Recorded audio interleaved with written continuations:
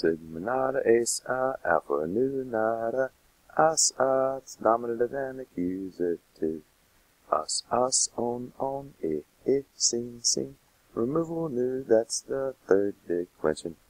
Sigma nada ace alpha nu nada us nominative and accusative us on it seen removable nu, that's the third declension.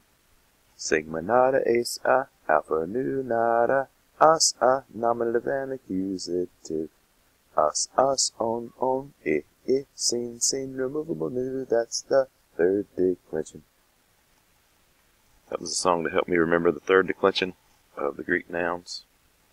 The order was nominative singular, nominative plural, accusative singular and plural, genitive singular and plural, and dative singular and plural. And within that, it would be masculine / feminine, and then neuter.